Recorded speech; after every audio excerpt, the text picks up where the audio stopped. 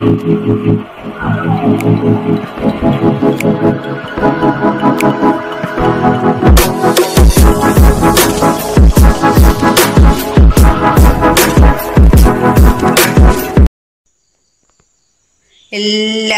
വീഡിയോയിലേക്ക് സ്വാഗതം.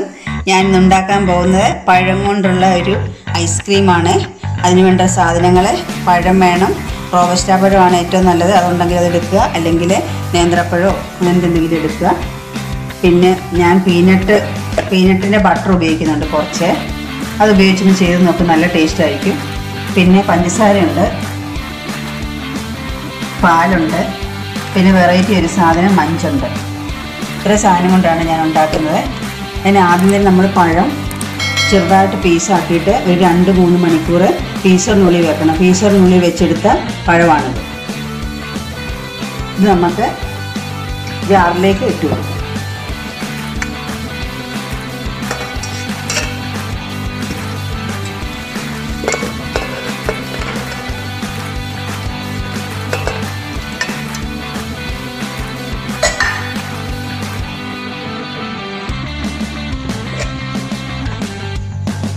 Peanut butter 1 spoon ഇട്ട് കൊടുക്കും.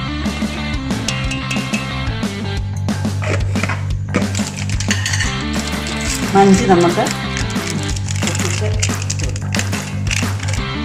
ആദ്യം അടിച്ചെടുക്കാം, ലേശം പാൽ ഒഴിച്ച്.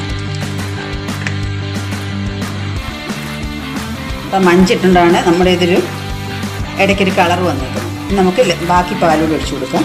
ഒരു 1/4 കപ്പ് പാല് മതി എല്ലാം കൂടെ. പിന്നെ ഷുഗർ പൗഡർ നമുക്ക് ആവശ്യത്തിന്, നമ്മുടെ മധുരത്തിന് അനുസരിച്ച് നിങ്ങൾ ഇട്ടോ കേട്ടോ. ഇത് ബാക്കിയും കൂടെ അടിച്ചുകൊണ്ട് വരും. ഈ പരുവാകണം. നമ്മൾ സ്പൂണിൽ ഇങ്ങനെ എടുക്കുമ്പോൾ ഇങ്ങനെ വീഴണം, കണ്ടോ? ഈ പരുവായാൽ മതിയേ. നമുക്ക് ഐസ്ക്രീം ഉണ്ടാക്കുന്ന പാത്രത്തിലേക്ക് ഒഴിച്ചു കൊടുക്കാം. പ്ലാസ്റ്റിക്കിൻ്റെ പാത്രമോ ഗ്ലാസിൻ്റെ പാത്രമോ അങ്ങനെയാണ്. ഞാൻ പ്ലാസ്റ്റിക്കിൻ്റെ പാത്രത്തിലേക്കാണ് ഒഴിക്കാൻ. ഇതിലേക്ക് നമുക്ക് പകർന്നു കൊടുക്കാം.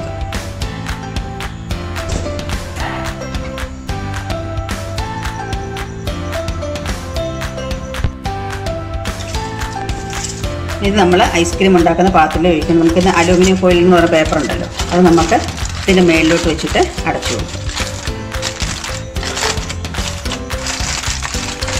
വെള്ളം ഇതിനകത്തോട്ട് വീഴാതിരിക്കാനാണ്. എന്നിട്ട് നമുക്ക് ഇതിൻ്റെ അടപ്പ് തന്നെ വെച്ചിട്ട് മൂടാം.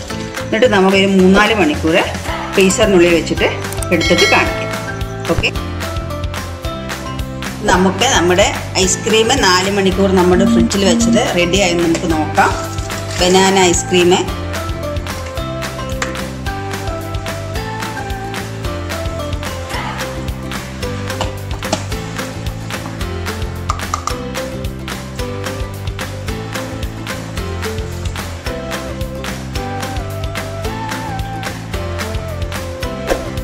അപ്പം നമ്മുടെ ബനാന ഐസ്ക്രീം ഇവിടെ റെഡി ആയിട്ടുണ്ട്.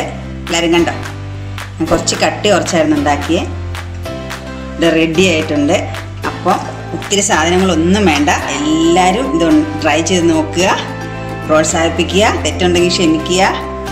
എന്നാലേ അടുത്തൊരു വീഡിയോ ആയിട്ട് നമുക്ക് അടുത്ത ദിവസം തന്നെ കാണാം. എല്ലാ അനുഗ്രഹങ്ങളും ഉണ്ടായിരിക്കട്ടെ. ബൈ.